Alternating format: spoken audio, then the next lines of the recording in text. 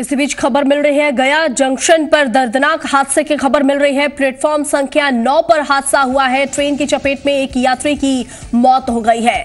तो इस वक्त बड़ी खबर आपको बता रहे हैं गया से, जहां गया जंक्शन पर दर्दनाक हादसे की खबर मिल रही है। प्लेटफॉर्म संख्या 9 पर यह हादसा हुआ है, जहां ट्रेन की चपेट में एक यात्री की मौत हो गई है। इस पूरी खबर पर ज्यादा जानकारी देंगे ज़ी मीडिया संवाददाता राकेश। इस वक्त क्या जानकारी मिल पा रही है?